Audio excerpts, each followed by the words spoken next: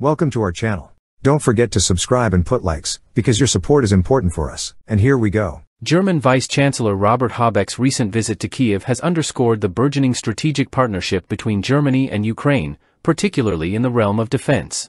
Accompanied by prominent German industrialists, including Helmut Rauch, CEO of Diehl Defence, the visit marked a significant milestone in bolstering Ukraine's defense capabilities amidst escalating tensions in the region. A focal point of the discussions was the rapid delivery of advanced anti-air systems to Ukraine by Diehl Defence, notably the IRIS T SLM system.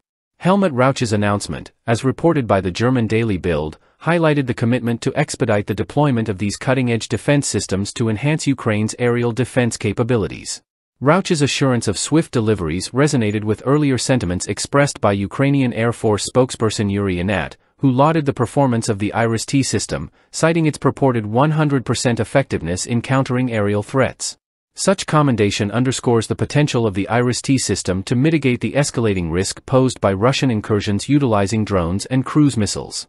The IRIS T, renowned for its efficacy in intercepting aerial targets, represents a cornerstone of modern air defense systems. Developed by Diehl Defence, this short to medium-range missile system boasts advanced features tailored for precise engagement of aircraft, helicopters, and short-range missiles. Its exceptional maneuverability, coupled with a sophisticated infrared seeker, ensures high accuracy even in the face of electronic countermeasures.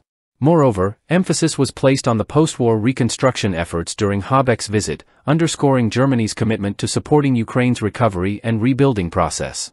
The forthcoming conference on reconstruction in Berlin signifies a collaborative approach towards addressing the aftermath of conflict and fostering sustainable development in Ukraine.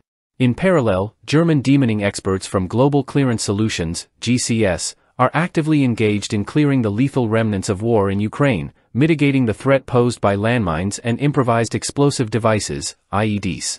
GCS's deployment of demining systems underscores the importance of international cooperation in addressing humanitarian crises and ensuring the safety of civilian populations. Looking ahead, Vice Chancellor Habeck's itinerary includes a visit to Moldova, where tensions between Russian influence and European alignment continue to escalate. This diplomatic engagement underscores Germany's proactive stance in promoting stability and security across the region, reaffirming its commitment to upholding European values and principles. In conclusion, Vice Chancellor Habeck's visit to Kyiv symbolizes the deepening partnership between Germany and Ukraine in the realm of defense and security. Through strategic collaboration and tangible support, both nations are poised to navigate the challenges posed by regional instability and chart a path towards peace, prosperity, and resilience. That's all for now. See you later.